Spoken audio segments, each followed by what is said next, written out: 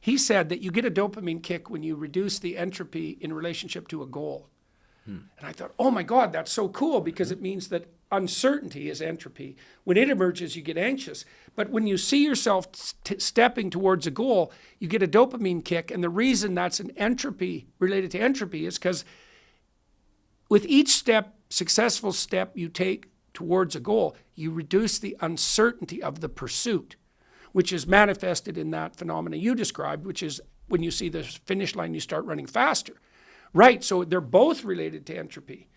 Well, to have goals at multiple time scales, yes. You need to be able to I love this entropy argument. It makes total sense that you want to be able to withstand the periods of time when you don't know whether or not things are becoming more or less uncertain. Yes. And this is part of becoming an adult, if you will. Okay, right? Okay, so yeah, that was exactly the thread.